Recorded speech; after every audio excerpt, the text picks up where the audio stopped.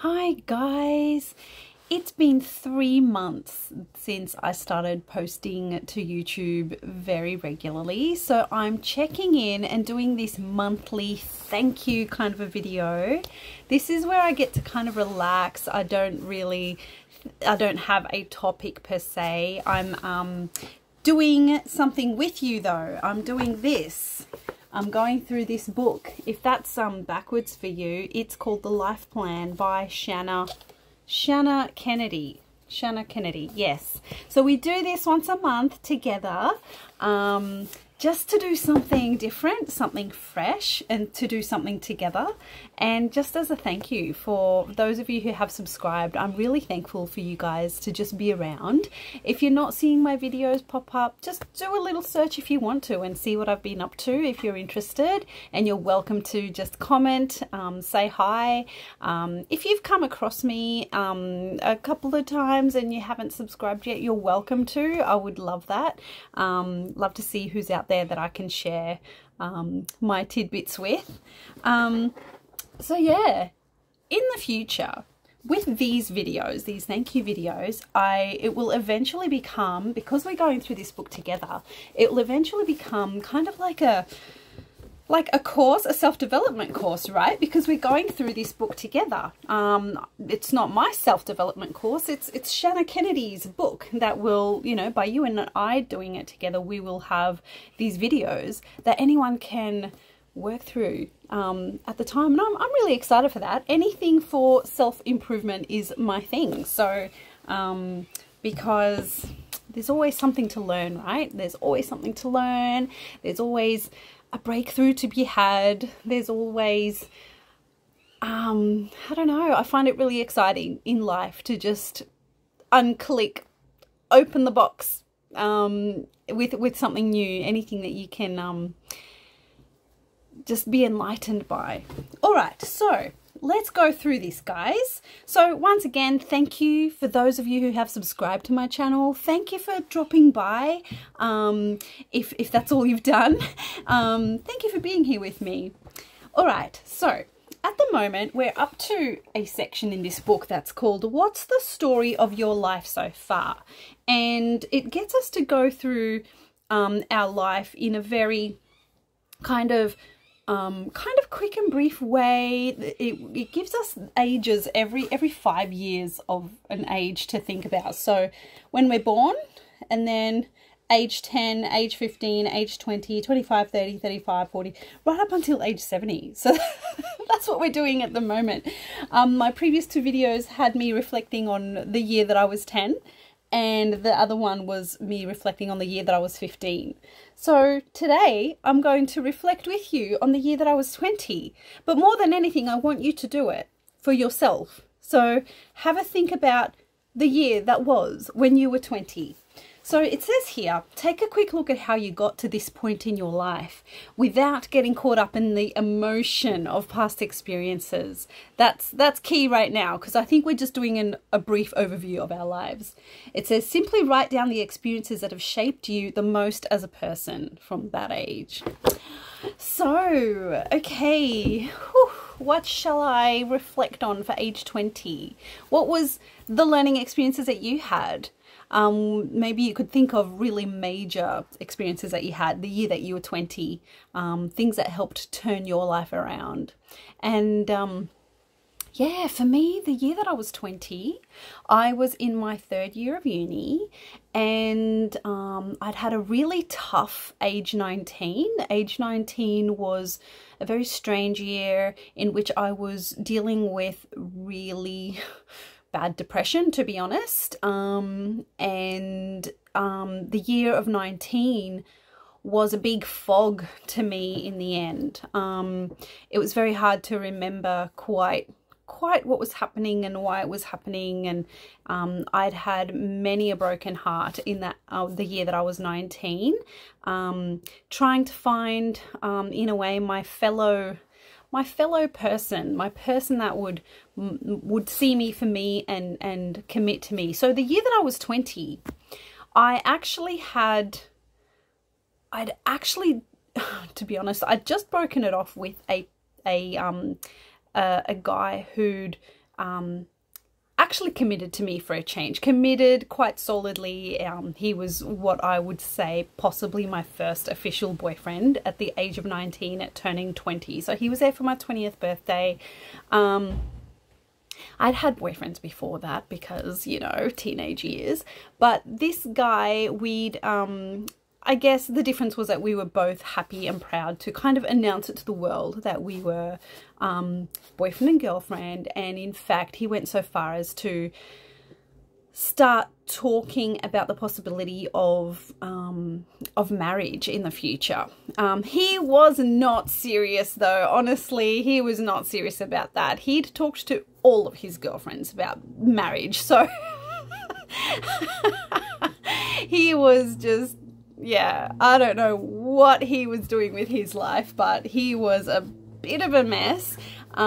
He had some court proceedings going on that I was trying to support him through and that sort of thing. He didn't have a job, and he was older than me. He was like 24 turning 25. Like he really should have been sorted by that age, but he wasn't.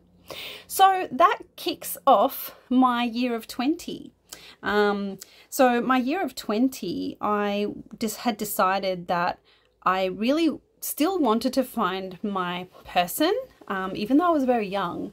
I had always dreamed of finding my person at a young age. I'd never ever envisioned a life where I was going to be single for very long. I wanted, from childhood, I had wanted to find my person and be married and have children and do all of that.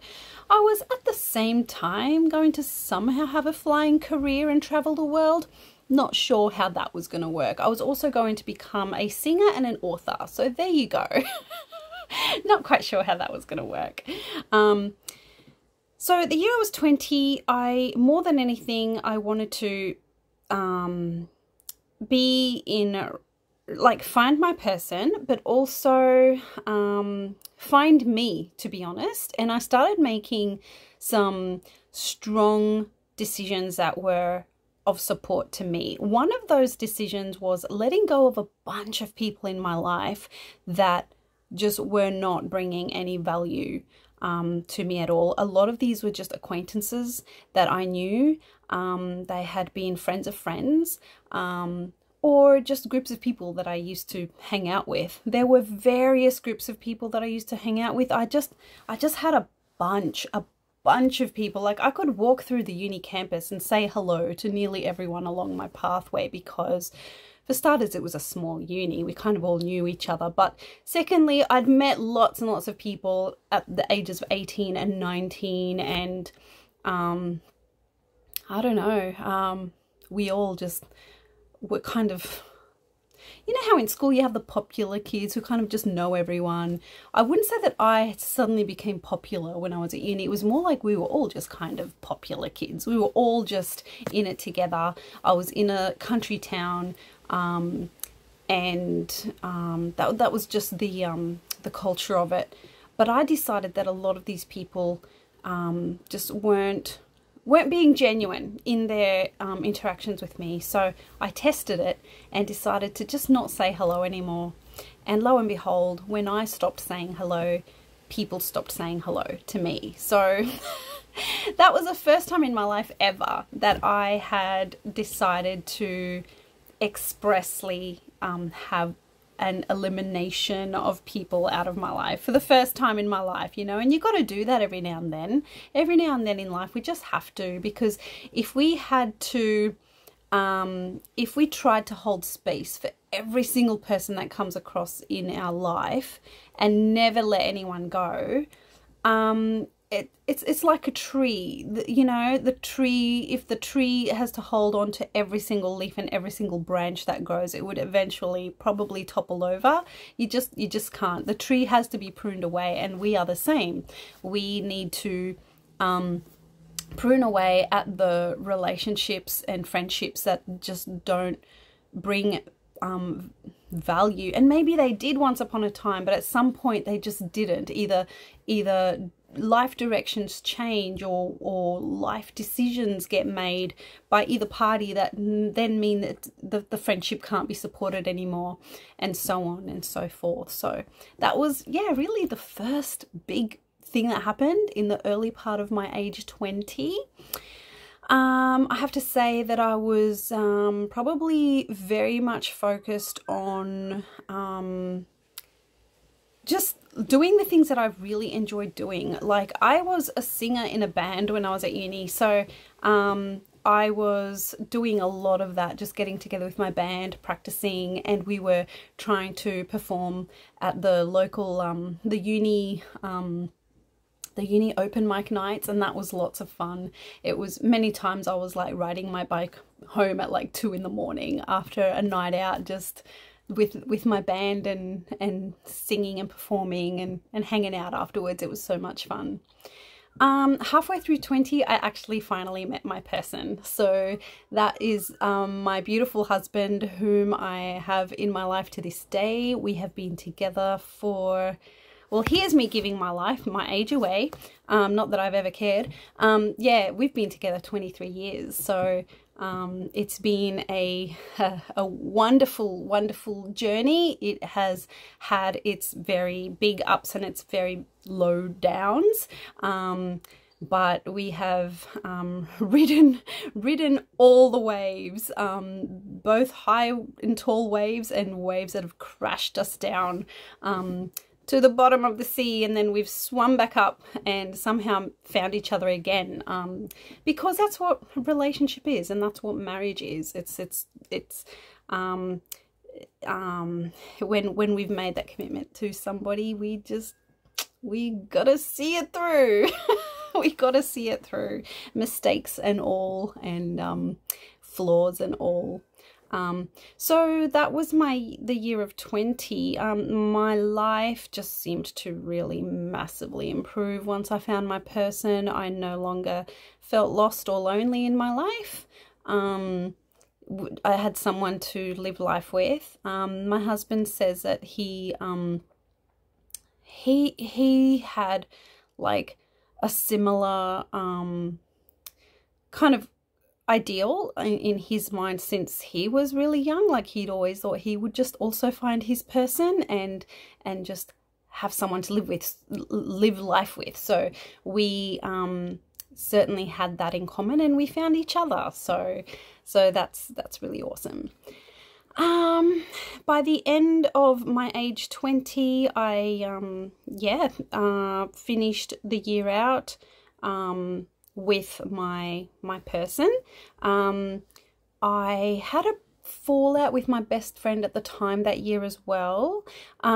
She had every right to be upset at me though. Like, I'd just done many a stupid thing, unfortunately, and took her for granted many times. I didn't realize what I was doing at the time, but I look back now at like various of my actions and my heart breaks for my bestie, who actually had a lot of patience for me, and a lot of love, to be honest.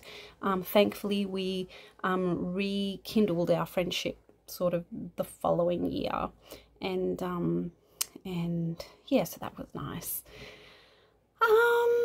I had a dog the year that I was 20. My family dog had puppies, and I actually went home during a uni break and decided to keep one of the puppies. Little thought went into that, because the house that I was renting didn't exactly allow pets. So we had this puppy running around, and I'd never had a puppy in my life, so I didn't know what on earth I was supposed to be doing other than giving him some food. So my flatmates were also very patient and maybe not patient with me, and they were looking after my puppy in terms of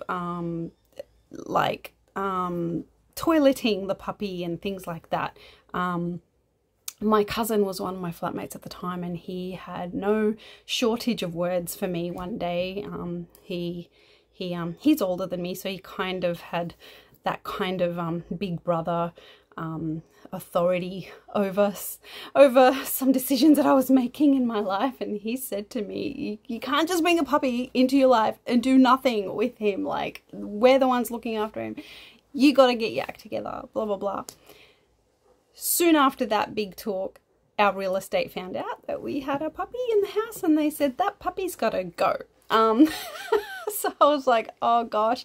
I rang my mum and I'm like, can I send the puppy back home, down to hometown where you are? And she was like, nope, not getting the puppy back. You sort yourself out. Per usual, my parents have always made us face our own problems and problem solve on our own. So I was in a real, I didn't know what to do, and was sharing my story with friends, and my my other friend slash flatmate at the time, he said to me, my parents are willing to adopt the puppy for a little while until we move into a house that does take pets. And I'm like, oh my goodness, are you serious? So I had to give my puppy up on adoption, and did not see puppy for about 4 months until I got him back. And by then he was a full-grown dog. I was like, who are you? I've never met you, big grown dog. But yeah, his name was Rhythm, and he was the most beautiful dog. Oh, I still have a very big soft place in my heart for him. So in terms of big lessons, because that's what this book says, like, what big lessons have you had? Probably the act of choosing who was going to be in my life at the time and who wasn't.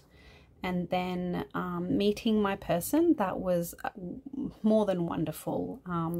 Not only was I in love, but I was just not lonely anymore. I'd found my person, who my beautiful husband, who is I couldn't have found a more perfect fit for me. His gentleness, his steadfastness, his lovingness, his kindness, his patience. He kind of just is who he is, and thereby also allows you to be who you are. He just kind of just lets be. That's what I found in him, and still have in him. I know his flaws, but I won't share them. I won't share them with you today. So, because, you know. All right. Well, I hope you enjoy your day, and I hope that in your reflection of age 20, you might have discovered something that you might not have thought about in a while, and maybe solidified something about yourself to carry you through today, to give you strength and confidence. So hope you enjoy, and I'll see you next time, I hope. Bye.